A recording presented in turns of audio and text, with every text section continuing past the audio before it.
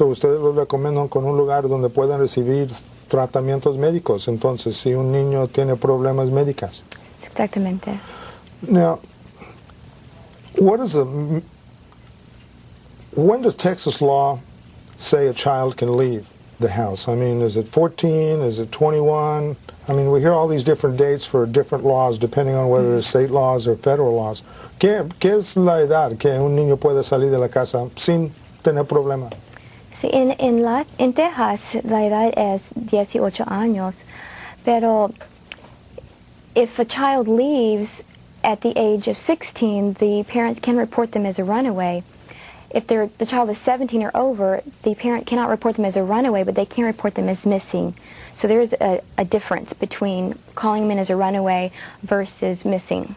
So un niño de 16 y más joven, un padre tejano lo puede reportar como escapado. Sí. Okay. Pero si tiene 17 años, nomás lo pueden reportar como un niño que no sabe dónde está. Exactamente. Now, does the state have the right to go and pick up these children that are runaways? For the Texas Runaway Hotline, we do not have that authority to pick up the children. It's dependent on the different law enforcement agencies. So, en unos municipios la policía sí levanta a los niños y en otros municipios la policía no los levanta, ¿verdad? Sí. Well, tell me about a typical phone call. I mean, I'm interested. I mean, I might even volunteer. I mean, I've got children, and I'd hate to think of them running away from home, sleeping under a bridge. I mean, panhandling for money. Tell me about a typical phone call. Sí, well, la línea directa necesita gente que contesta las llamadas. And a typical phone call, again, would be from a young person who doesn't know what to do, is facing a variety of issues. Some may be with sexual identity. They're confused and they are afraid to talk to others because of the biases and the judgment that they may make. When they call us, the barriers go down because we can't see them, and they know that we're here specifically, exclusively for them. And we feel that when you can call this hotline and we wouldn't be able to trace the phone call, or we wouldn't be able to find out where they were, it alleviates the pressure that they have, and they feel more open to communicate and try to talk things over. So es que decir que tienen una variedad de preguntas. Exactly. No es un solo problema. Well, y porque es confidencial, confíen en usted. They believe in you because it's confidential. Es correcto. Well, that's cool. How do people volunteer? I mean, you've got, how many volunteers do you have here? Right now it's between 80 and 100. All right. And we're very fortunate to have that volunteer pool. We are always looking for volunteers, mature individuals who are dependable, reliable, and who do want to make a difference in the community. Where do your typical volunteers come from? They come from a variety of areas. As we had mentioned, we get a lot of UT students, and we get a lot of retired individuals. Just the working force can donate their time. We ask 3 hours per shift, and it can be a shift of their choice. It can be on a weekend, it could be on an evening, a weekday. It's dependent upon the volunteer and what would fit into their schedule. So we're extremely flexible. Well, that's good. So ustedes reciben voluntarios en todos niveles de la comunidad, de todas las áreas. Hay abogados, I imagine there's lawyers, that volunteer, and retired teachers and students. Well, that's great. Now, ¿qué tipo de entrenamiento? What training do these volunteers get? Los voluntarios reciben 40 horas de entrenamiento especializado. Y within those 40 hours, they receive classroom training, how to handle crisis calls, maybe some suicide phone calls, and they do get to do some observation with other telephone counselors handling phone calls, and a lot of time to see how the crisis line works. Okay. So es que decir que tienen oportunidad a ver otras personas ya entrenado con experiencia recibiendo las llamadas, ¿verdad? Es correcto.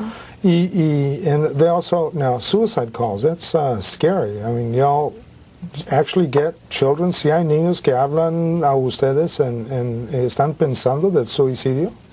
Yes, we do. It's a difficult call. We are grateful that there's volunteers there to answer that phone call when that phone call does come in. And when it does happen, we talk them through it, and make sure that that they're in a safe place and they don't intend to harm themselves at that moment.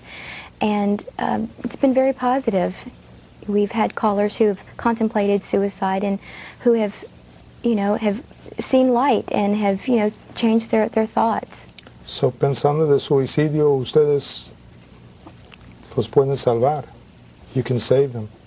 We'd like to think so. We'd like to think so. Well, I don't know. I mean, you're here. You're the coordinator of volunteers.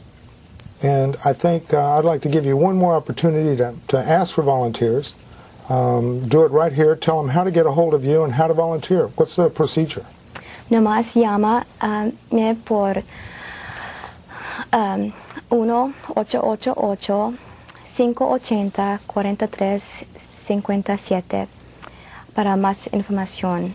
Okay, do y'all mail them out a little package of information or los manda algo especial?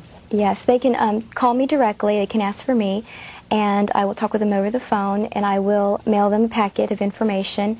And once we receive that information, we will be contacting them for our next training session. So, see, ustedes, it doesn't matter what the primary language is. If somebody speaks only Spanish and they want to volunteer, they can... Exactly. We encourage that, and the youth will benefit from it as well. Do you need Spanish-speaking volunteers? We do. Okay. We do. Well, I'm going to see if I can't get you some, okay?